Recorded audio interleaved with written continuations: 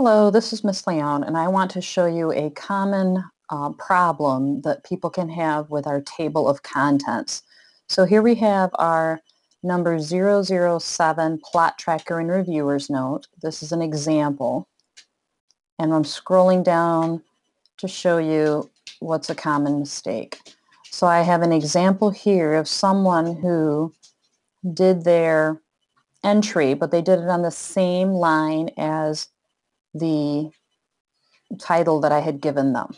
Okay, so when I click on this, you'll notice it says heading 1, and that's related to this. This is the first heading right here.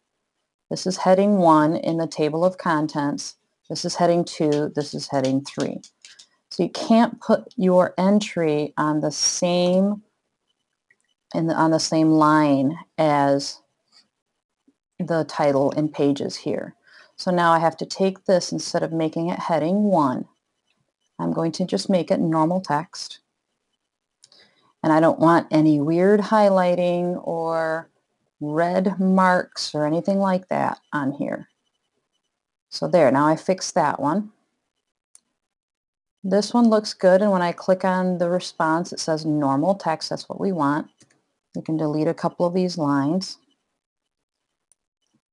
And this one looks fine as well. I'm going to just make a couple of corrections because we want to try and have the best spelling that we can. So this is now a proper entry.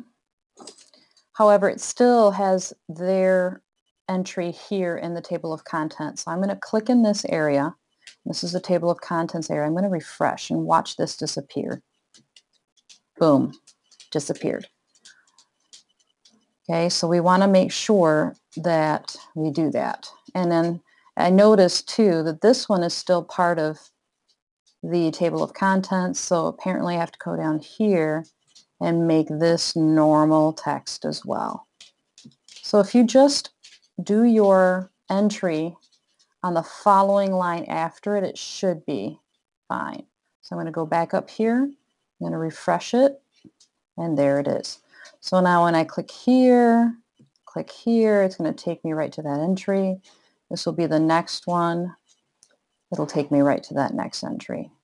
So I'm going to do this just to save some space, and that's how you take care of that common problem with the table of contents.